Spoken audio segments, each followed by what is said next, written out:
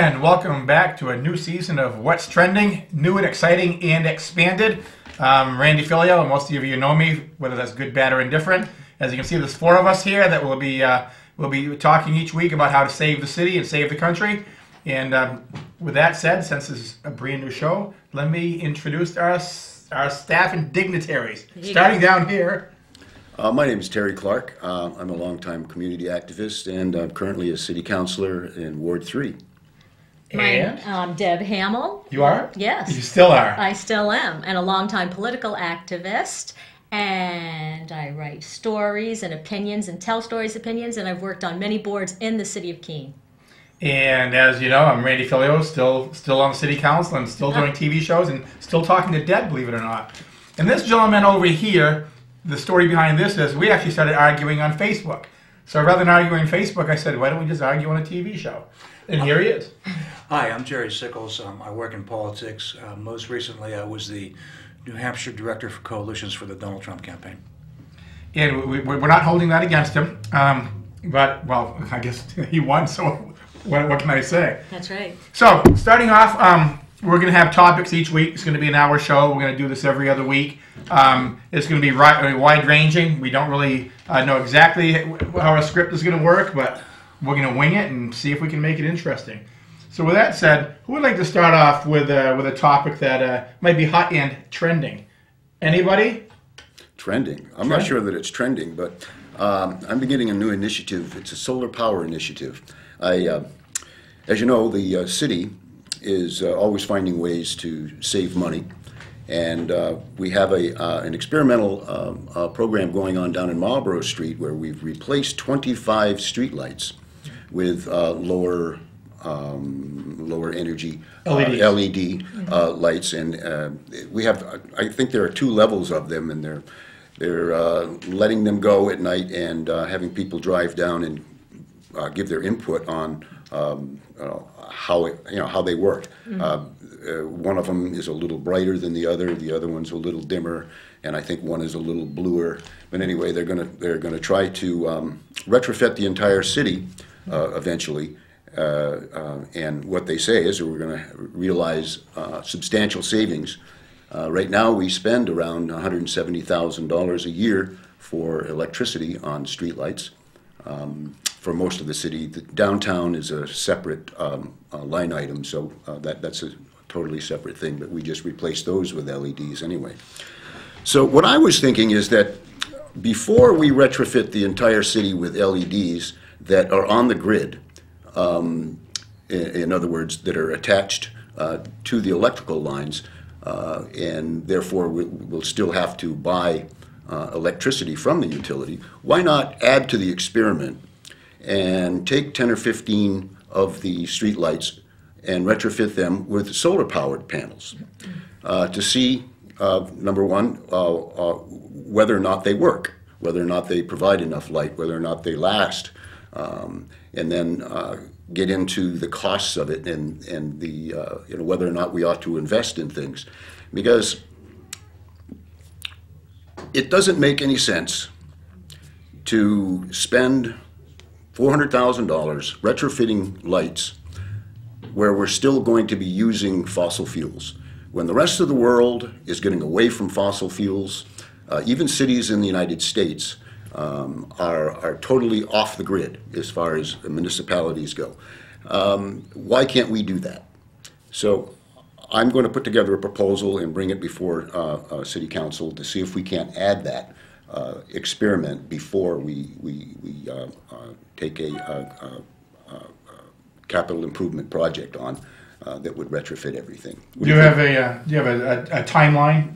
Do you have a date? Do you think you're going to try to get it before the council? Well, I want to do it this month.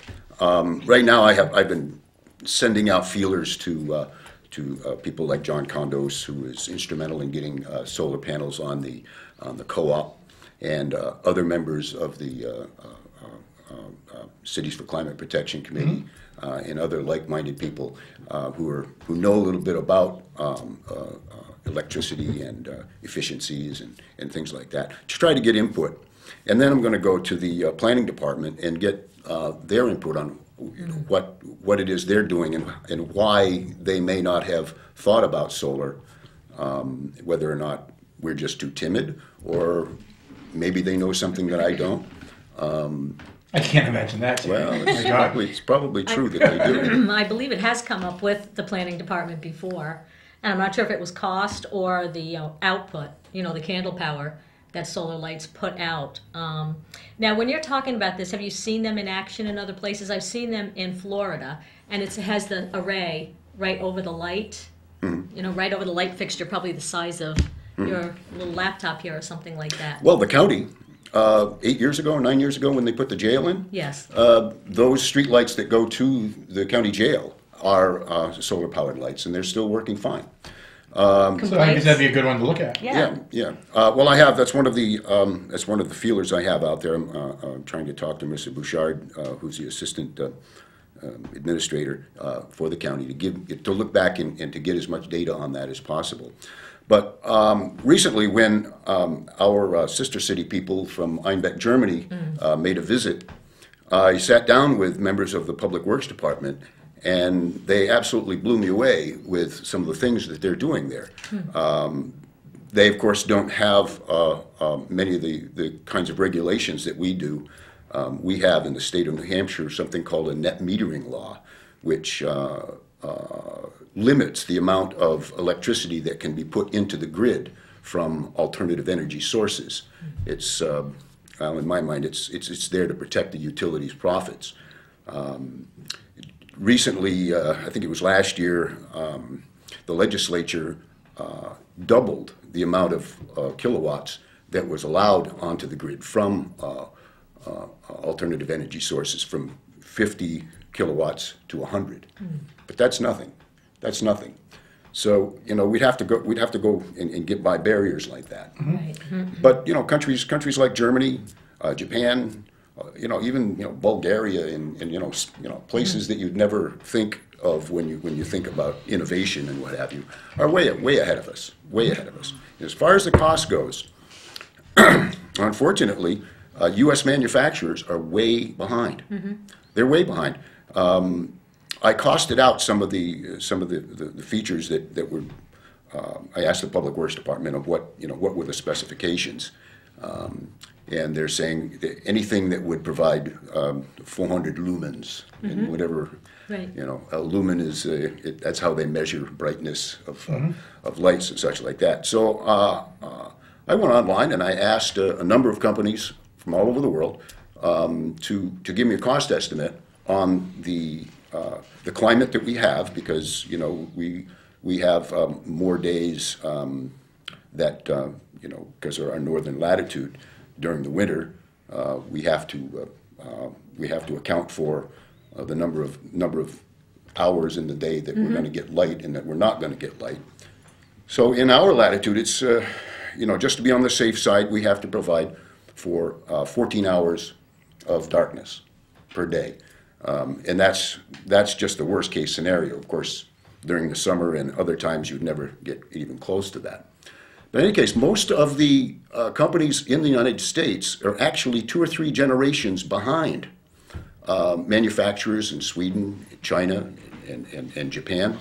For example, one company, the lowest bid company that I found in Florida, came in at $4,750 for one light set. And the ones from China and Japan come in at $645. It's a huge difference. Yeah, and the thing with solar too is unless you're getting rebates, tax offers, or something like that, or some kind of grant funding for that, the output of cost is so much money. It takes a long time to get back the initial cost that you put out. If you buy from the companies that are charging $4,700, but if you're buying from the company that's charging $645, but there's got to be a difference, I would think, with such a big price difference. Yes, and the difference is the generational technology. They're way ahead of us. For example, China just came out with a new battery. I mean, we talked about batteries. We've had the same lead acid battery for 150 years, essentially. I mean, with very little innovation, you know? And that's what solar power storage is all about, and especially in the northern tiers here, is we need to have a powerful battery. And because of the temperature, the efficiency goes down the colder it gets. Right. So you need a bigger battery.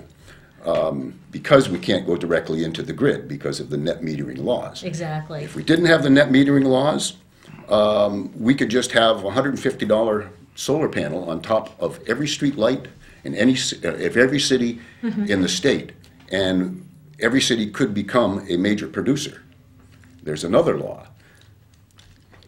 You cannot just become a producer. It's not for any practical reason, it's a political reason. That's right. And So you're going to be looking into this, and you're going to report back not only to the city, but to this show in 2 weeks with a massive update? Massive update. massive yes, yes. update. Massive update, not a little, a massive. Yes. Stay tuned on that, because that is a good initiative, and that's appreciated. It is. I think Energy is it's a lot of big hard work. topic. It certainly is. Whether you're talking about fracking or, you know, anything. Look at New Hampshire. A lot of manufacturers don't want to come to New Hampshire because our energy rates are too high. They are. So, I mean, that ties right into the economy. What do you got going on, Deb? Anything exciting? I don't have too much going on. Okay, I'm good. Watching Let's what's talk about happening in myself. the world. See, we're back to where we were before. We love this. How about our new person, Jerry? What's on your mind? Well, I've just come off a pretty long campaign season.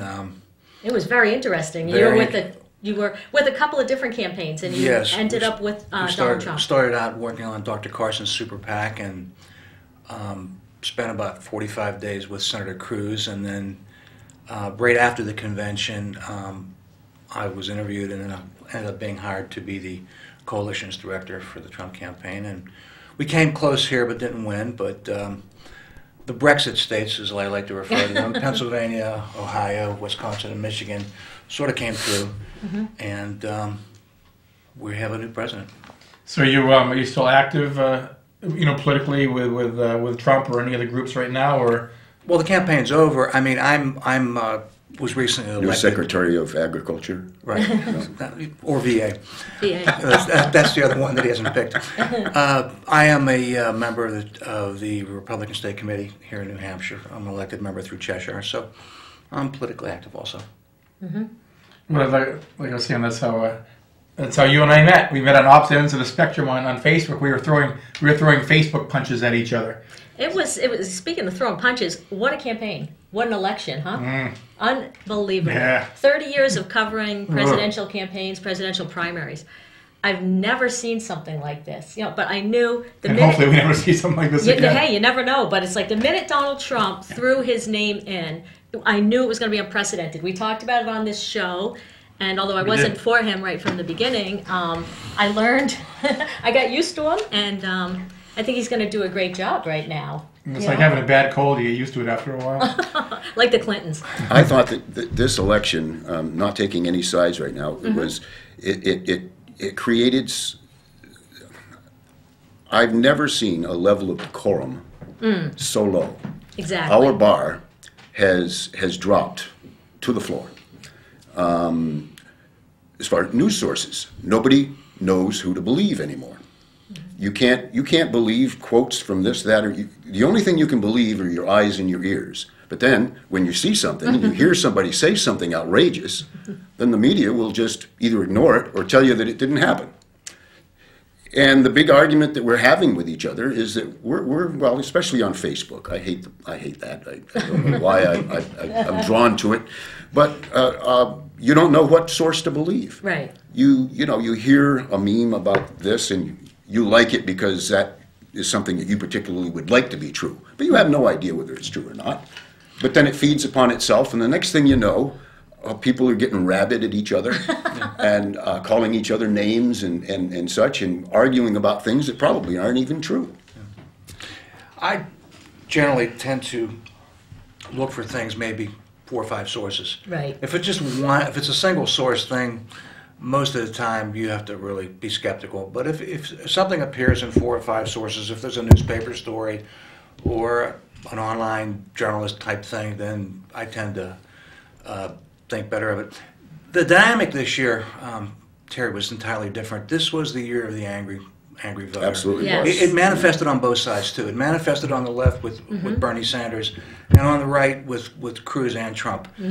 People are upset at the government. They believe the government is not listening, and that it's failing people. And it came out. It was really interesting.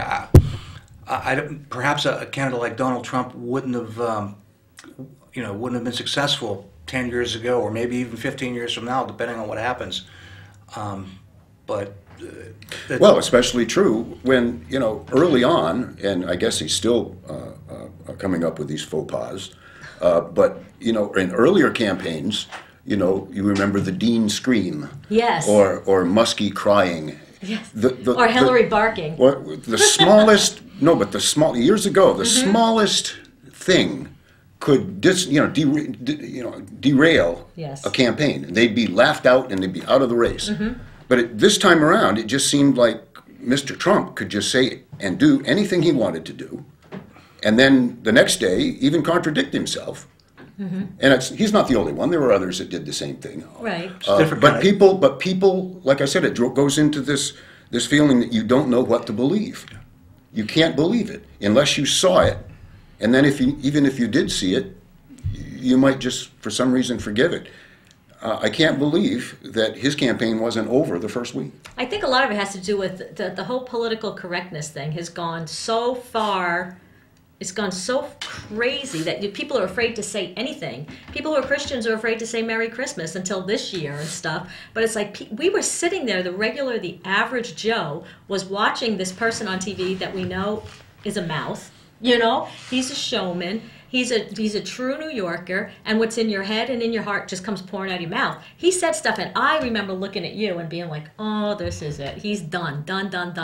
And he wasn't. Right. And it's just because people were sitting back there going, good, it's about time somebody said something.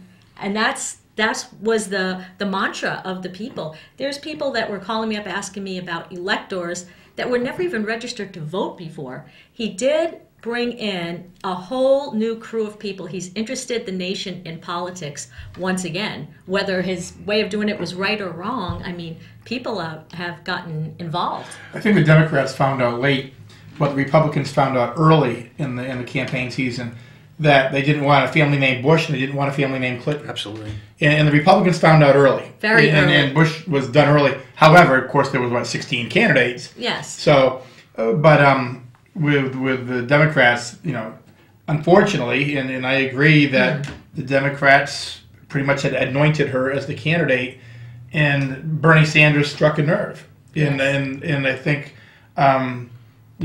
Trump grabbed a hold of that same type of energy. He went completely negative, but it worked. Several times. Right.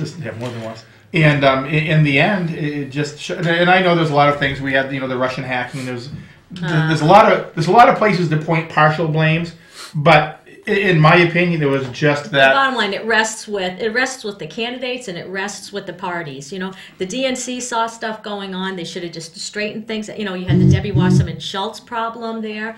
Bernie was great. They anointed Hillary Clinton, and that was the problem. I make no bones about it. I personally don't like her, but if she would have been a good candidate, then more power to her. Things came out. Every time something came out, instead of taking responsibility for it, her own writings or something that she might have done a decision, she turned it around to, again, that vast right-wing conspiracy or this or that. She didn't take responsibility, nor did she hold herself accountable to the people. Well, Debbie, just because you're paranoid doesn't mean they're not out to get you. You have to admit that over the last 25 years, she's been the target of every ridiculous. The things that have passed for news about Hillary Clinton these days used to be in tabloids, and everybody used to look at the tabloids and laugh because they knew they weren't true. Now, you can't tell me that anyone can believe that she is guilty of all of the ridiculous things that they have been hammering her for the last 25 years, starting with Rush Limbaugh and the negative things of feminazi, for example. When you start doing things like that and you throw mud long enough and you tell a lie long enough, people believe it. Mud sticks. And, I think the big thing that came out of this election is it showed how incredibly unaware of basic civics that the American people I agree. They don't understand what the role of Congress is when they're blaming Obama for budgets and for cutting this and not providing money for that. The president has nothing to do with that. All of these budgetary things and appropriations are the purview of the House of Representatives. But people, were just told that it was Obama's fault. And Well, you know what? If you have a Congress who right from the outset says, we're not going to do anything that you want, Mr. Obama. We are going to stonewall you at every opportunity. We're not going to give you anything. And then when the economy starts going to hell or something starts going wrong, you blame him for it?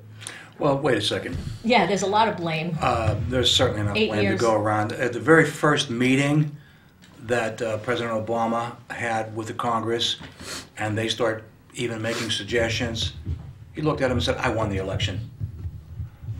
And he was never really showed any desire to work with Congress. There was a complaint in his own party that he was aloof, that he wasn't the kind of president that tried to build consensus. Well, that's a matter of opinion. That's a matter of opinion, and of course, your opinion is going to differ from mine. That's not really something that's factual. As far as whether or not he was going to work with Congress, that just simply doesn't fly because, I'll just take the Affordable Care Act, for example, which was a Republican initiative. That was a Republican initiative. Instead of going single payer, like most Democrats wanted him to do, he introduced to Congress the Affordable Care Act, which was introduced in Massachusetts by Mitt Romney. Right. And it was created by a Republican think tank, one of the ones in California. The Heritage This was not, and he did that because he knew that he had an opposition Congress that he needed to work with. And what did they do? They took the bill and decontented it and took out everything that really would have made it work, and then passed it and expected it to work. That's They're going to have a chance to fix it now. Yes. That's as a Democrat, that's the one thing I'm like, okay, I'm going to try to sit back and relax, which is not going to be easy. But okay, you get a Republican president, Republican Congress, Republican Senate, and you're saying, okay, we're going to eliminate the Affordable Care Act, otherwise known as Obamacare. We'll see what they replace it with. And now it's like, geez, we're going to try to keep this part. We're going to try to keep. What the hell are we going to do? And I'm going to What are sit the back millions and of people who have signed up for it and who have health care now are going to do? They were showing that 4 of the states that Trump wanted that typically go Democrat had the highest percentage of people on the Affordable Care Act.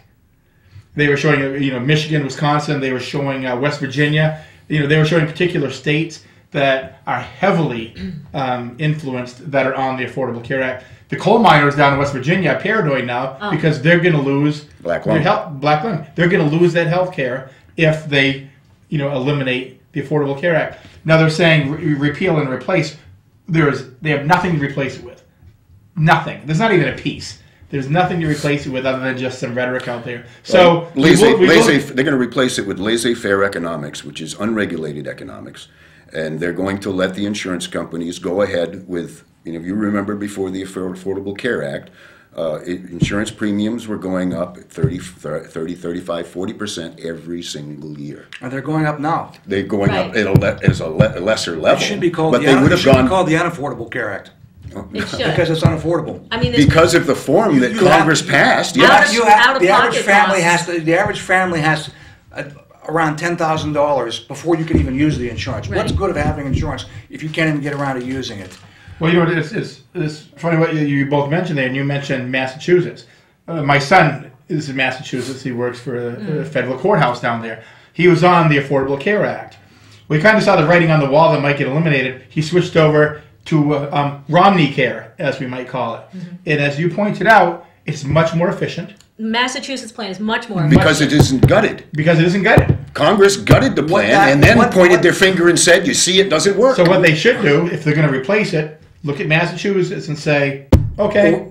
Or better yet, let the states work this out. That's what that thing shows, is that this one-size-fits-all thing just does not work. Exactly. Let the states work this out. What's good for Massachusetts might not be good for Wyoming. Exactly, or the state of New York. Oh, I don't know. The We people's, put on our pants the same way. yeah, but it's a total different. It's a total No, different it thing. isn't. The People's Republic of Massachusetts. I live down there, and I'm telling you, it's totally totally different. Massachusetts has a Republican governor. Yeah. Okay, now, excuse They me. do. Now, this rhetoric But it's a that total people throw different out, ballgame than let's stick with the facts. New Hampshire and New I York. mean, we're going to disagree on opinion, but at least let's stick with the facts. You know, Massachusetts has been traditionally more liberal in the legislature, but they've had more Republican governors in the modern period than New Hampshire has. So I mean, to call them the People's Republic of Massachusetts is just rhetoric, and it Having just lived there for 10 isn't- years and seeing I how went to things high were school. done in the I went House, to high school. I in the House graduated and from high Senate. school, from Ludlow High School. I lived down there for 4 years after my father left Kingsbury's and moved down there, and we lived there for 4 years. And so I've experienced Massachusetts. I know all about it.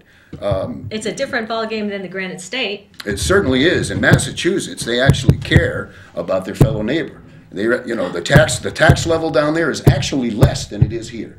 That's true. For middle income people, your tax burden in Massachusetts is much less than it is here in New Hampshire. Because New Hampshire, we rely on the property tax. Right. And we get this all the time at the city council level. You know, boy, taxes are so high. Well, let us raise money some other way. Flat tax. Well, let's have some of the money that the state has promised us. Let's stop holding it back. Let's stop Unfunded mandates are you talking about? Well, in holding back money that they traditionally have given us. Like rooms and meals tax. The rooms and meals tax, the pension system. They hijacked both of those. You know, the state looked at it and said, geez, we're tight on revenues.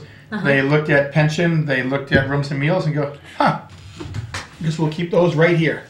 And so, as Terry knows, the budget comes up the next year for city council. First thing we find out is we're $800,000 short because the state withheld it. So before we even talk about getting, raising or lowering taxes, we've got to make up. You've already been cut. We've got to make up $800,000 before we even start looking at the budget. So we're already in the hole. So Terry's right with that when we talk about states. You look at state spending. In the state will.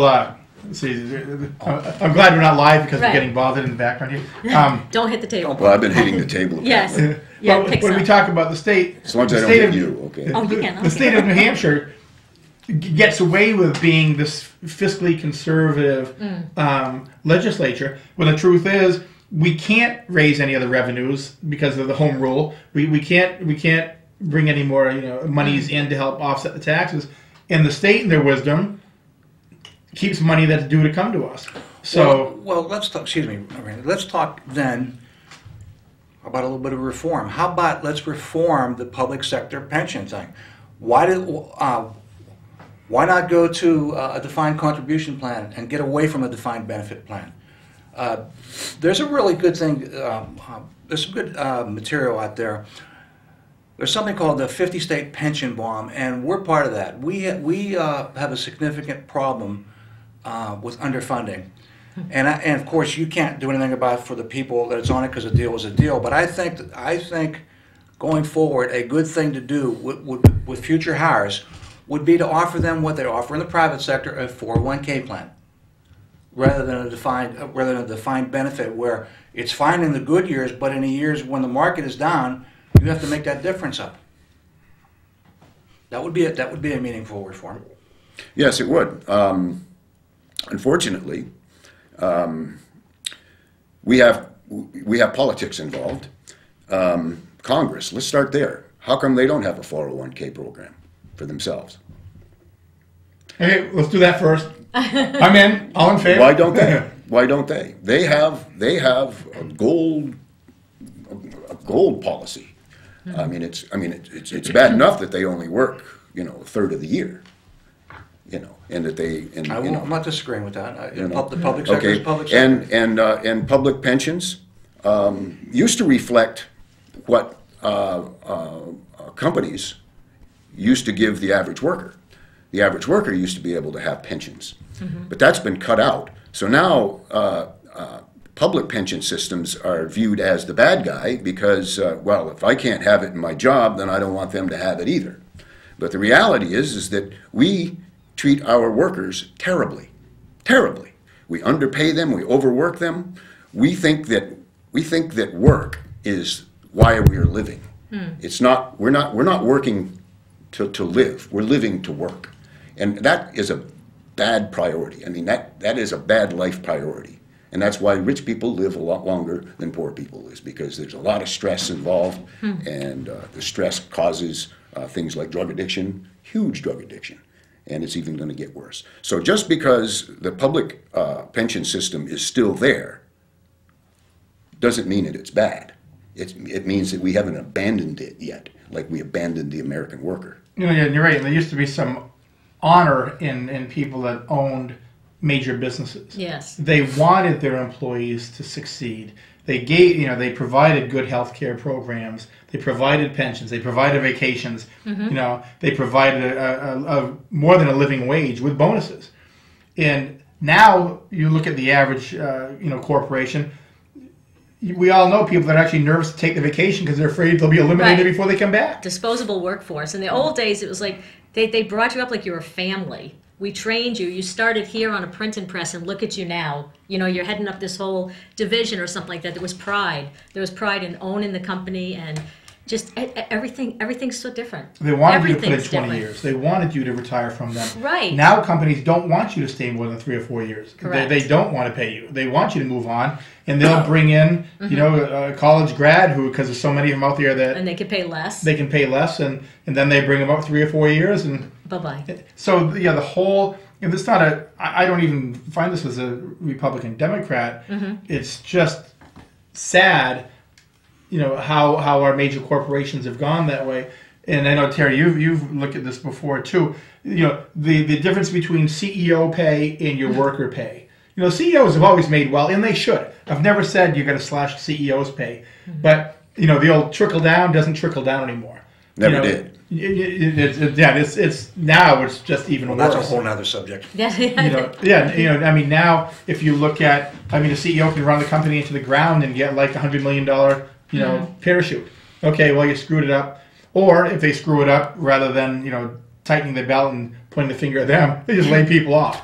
Let me use that to join and actually agree probably with Jerry in criticism there are firsts on everything. Of President Obama's performance in office. And it's not only his, it's been every president. And that is Wall Street. And the appointments that are made in his government, made up of the people who run Wall Street. It has created such an unfair economy for the average person that they'll just never catch up. The rules are stacked against us. Now, when Dodd-Frank and all of these fixes, that really didn't work. The whole structure of Wall Street has changed. It used to be where you would invest in a company that you thought was going to make a better product. And that, boy, this company has real promise because it makes a better widget. And I think I'll invest in that. But that's not how they're doing it now. They have these minute traders or second traders or, Day traders.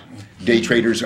They actually are allowed in a room on the stock exchange with their computers so that they can be a millisecond closer to the action. And they have these computer robots that trade by the millisecond, and they make pennies.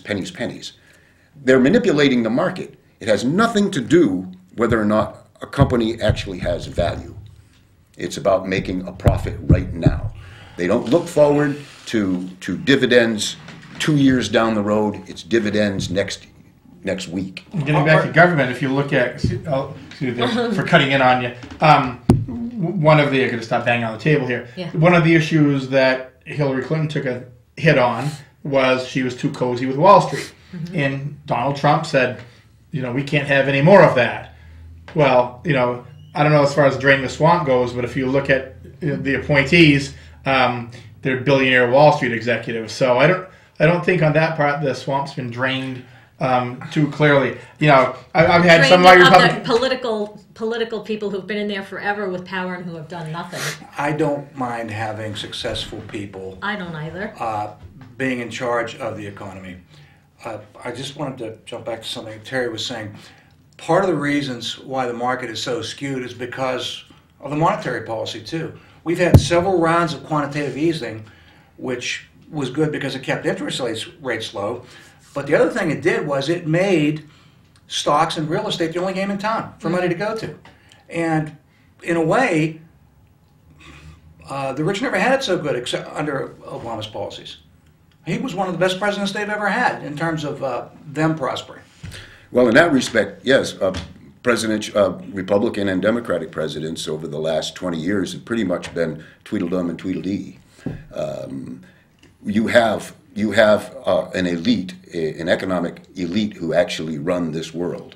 The Fed is not, that is a misnomer. It's not owned by the government. It has nothing to do with the government. It's a private bank. It's a private bank that was created in, 1920 by the richest people in the world. It's a British corporation. Yeah.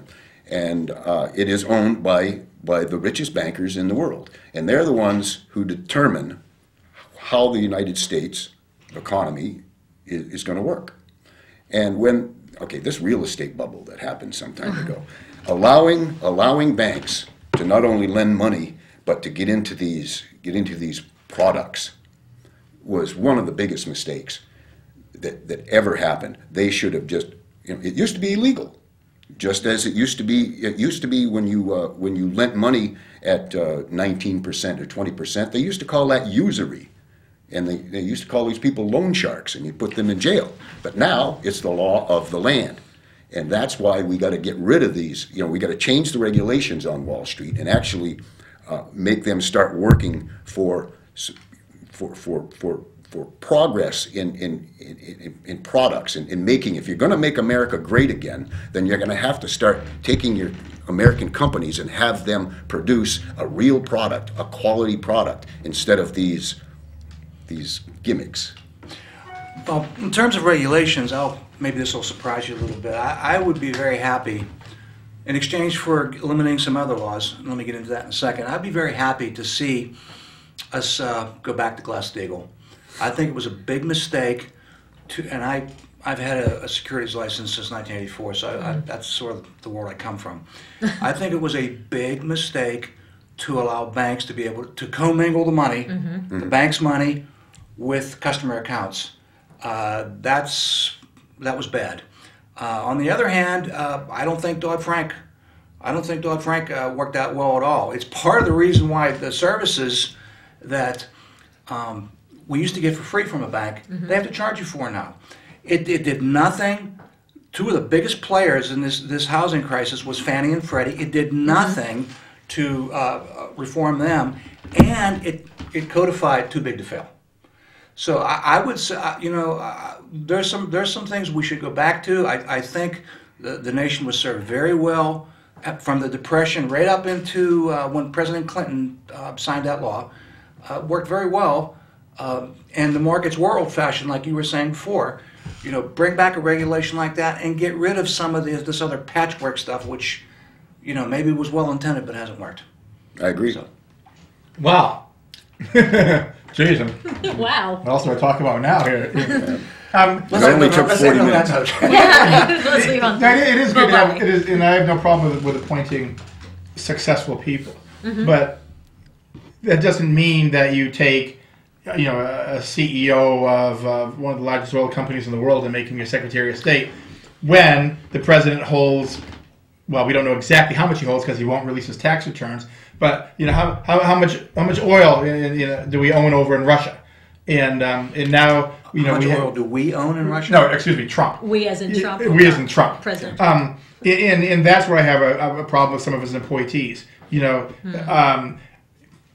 you're President Trump, okay, and all of a sudden now there's a problem with Russia, and you're Trump and you're looking at it, it's like, man, they're really screwing our country over, but I can't lose that amount of money. Personal investment. I can't lose my personal investments over in Russia. And now I've got my Secretary of State, who's a big oil guy, So what's his priority? Is it the country, or is it let's take care of these oil deposits here? It's got to be the country. There's so many checks and balances. We're breaking new ground. We've never had the checks and balances have been crossed. Well, we're breaking new ground. We've never had a president, and this was all known to the American people. All along. I mean, this was all known that we were 48% of them.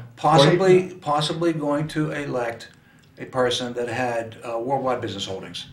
So, but we are breaking new ground. I do agree that he's got to do everything he can to, get rid of the conflict of interest stuff. So it'll be interesting to see how this works out. I understand that before the inauguration, they're going to come out with their plans. So I'm anxious to see what he has to say on that. There's always been a problem with the fox and the chicken coop syndrome.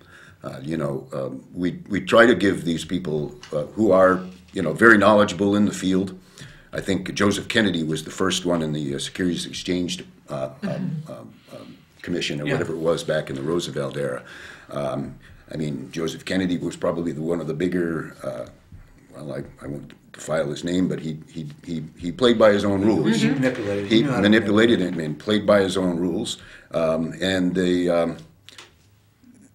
History will tell you that he actually went in and reformed. He created the Securities and Exchange Commission. Yeah, he reformed the system because he knew how it worked and he knew the bad stuff, so he fixed it.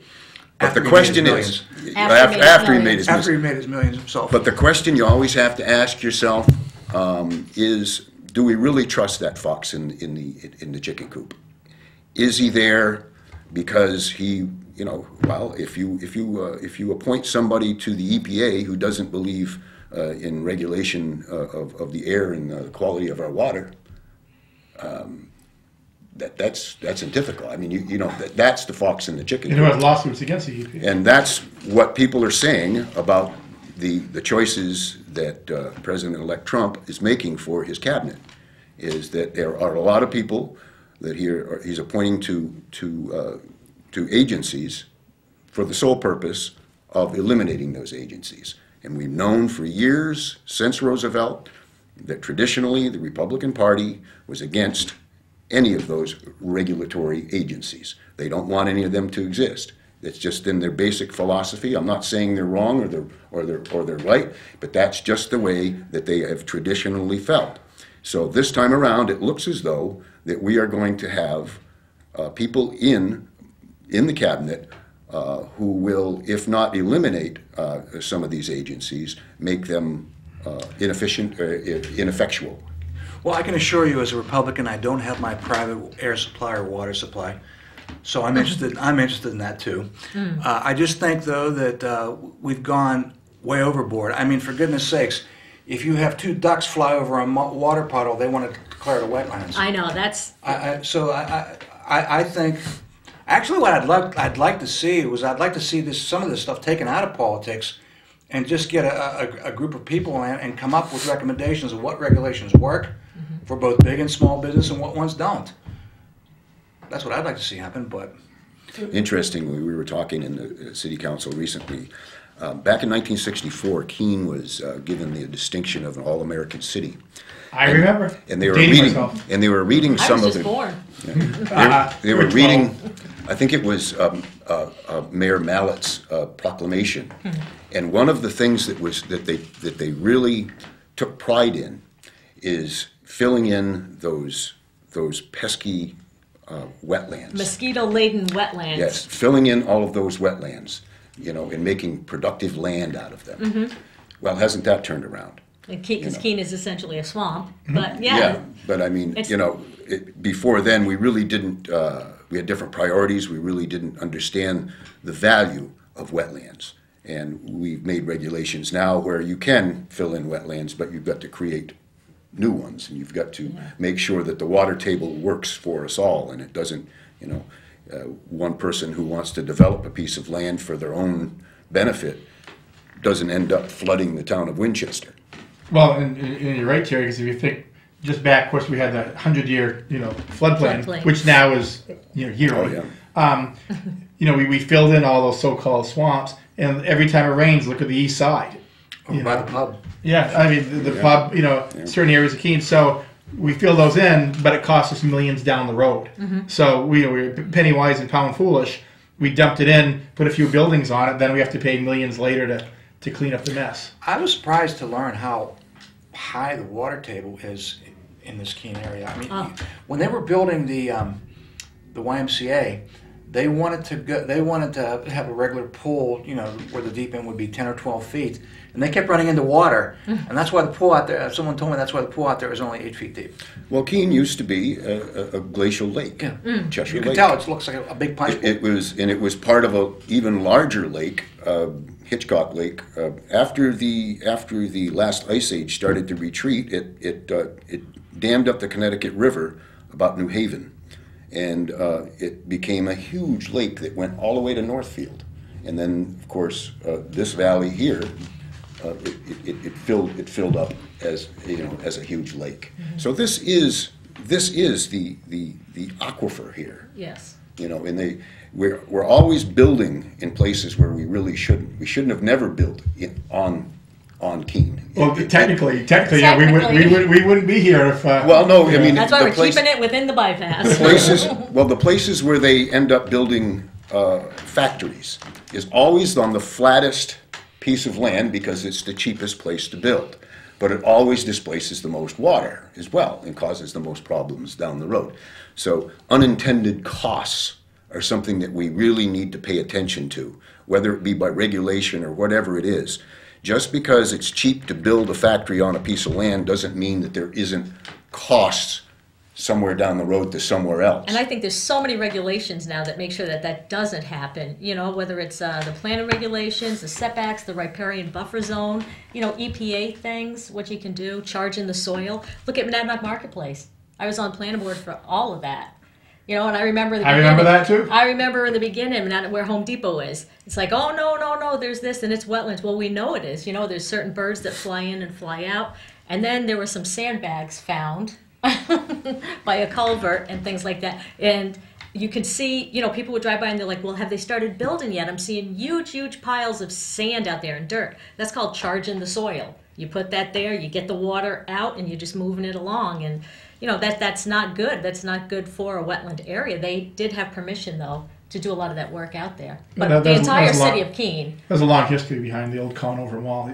You were there. You remember that? I was there all the way to the end to designing the bollards that went in front of Target. Yeah. There was a question of whether they were considered signage because they're the red ball in front of Target. Mm-hmm. I think that cuts really to the core of the difference between Democrats and Republicans. Now, I'm going to make a broad statement that most Republicans, or their basic philosophy is laissez-faire, let the market go, the least government is the best government, you know, that kind of thing. That's a libertarian part of that platform.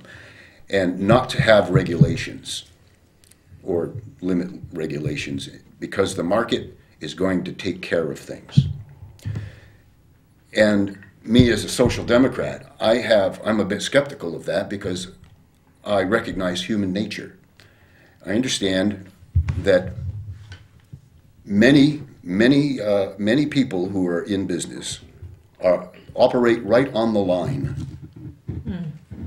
and many of them cross the line. So what do you do? How do you keep the people on this side of the line if you don't have regulations? Let me come at that from another way. I think the default setting for a Republican would be to all of us acknowledge that there are societal problems. I think if you're a Republican, your default setting is let's first try to find a private sector solution to this problem. Mm-hmm. Whereas if you're a Democrat, let's let the government handle it. Let's create a department of this and a department of that. And that's how these bureaucracies have just grown and exploded and gotten bigger over the years.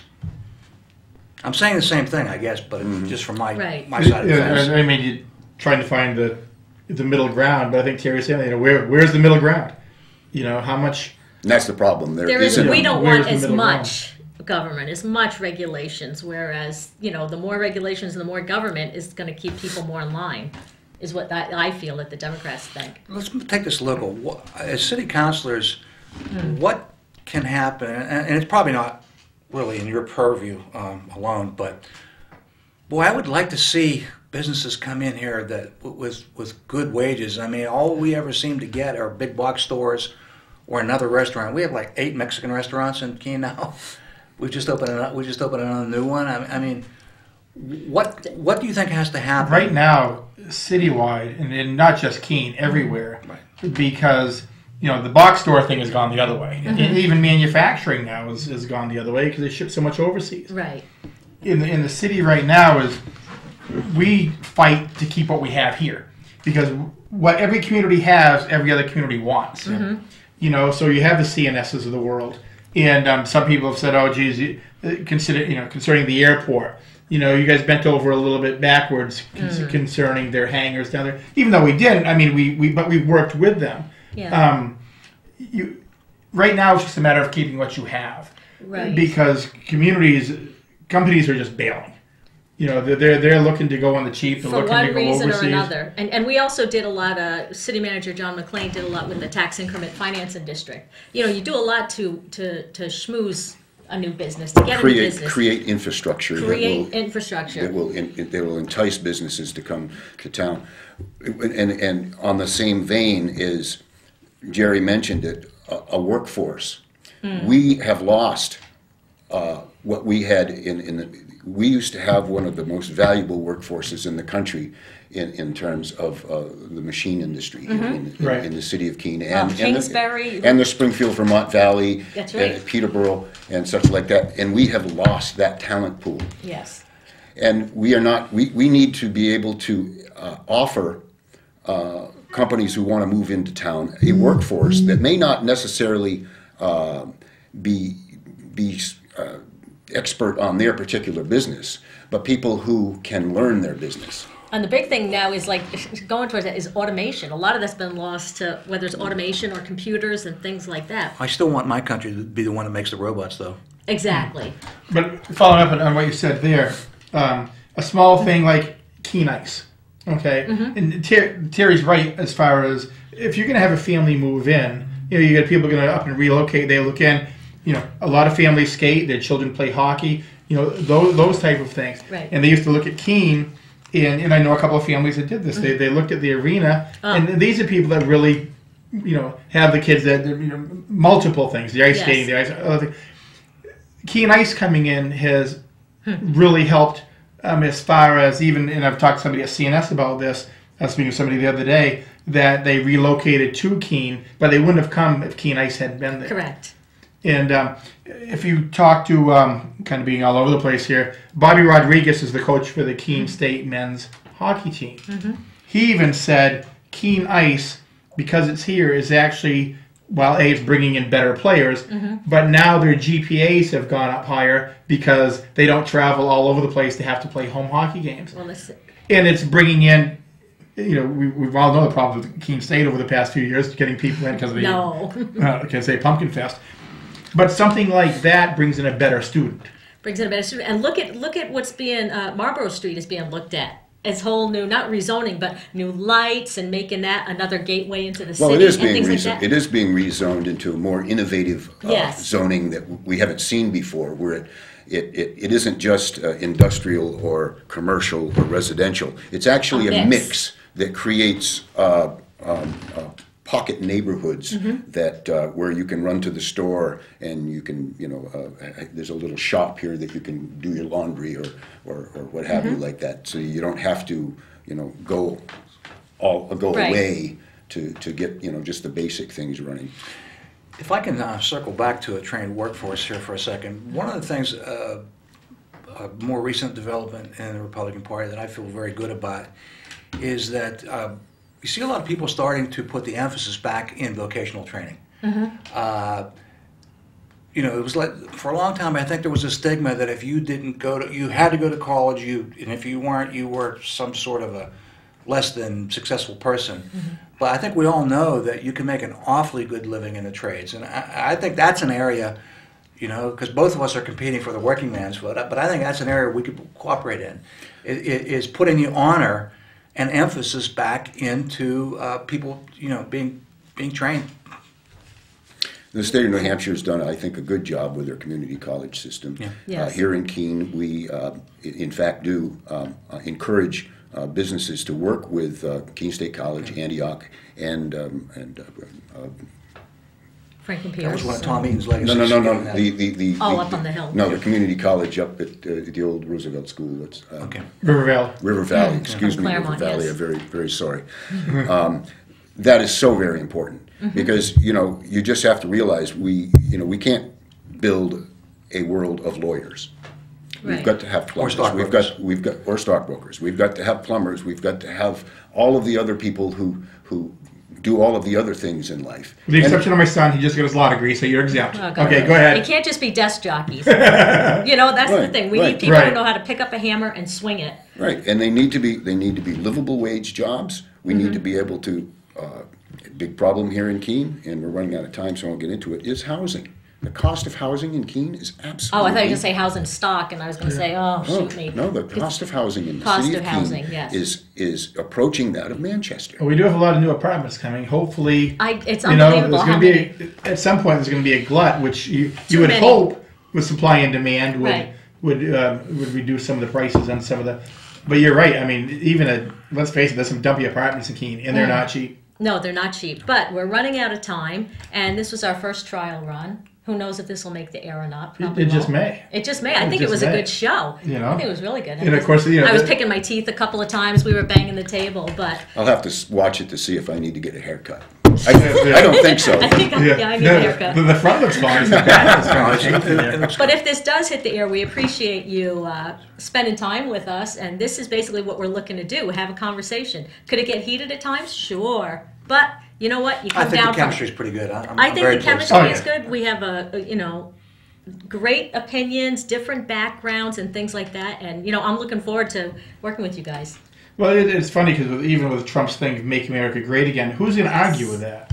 But it's like, how do you do that? That's the You big just thing. watch, honey. You'll see. I have faith. I have trust. Don't you, Terry? We have no choice. Well, the nice thing about elections is that we have them all the time. That's Yeah. right. So if this doesn't work, 2 years. I mean, it's not 4 years. It's 2 years. It's 2 more You know, years. I'm sure the Thank you. Senate and Congress people are already getting ready to, to put their names in and get their exploratory committees and That's it. ready to roll. That's it. So thank everybody very much. I think we're probably going to roll with the show, and we'll probably see you again in a couple of weeks. Yeah. Adios. We're out of here. Bye-bye. Good night. Make America great again.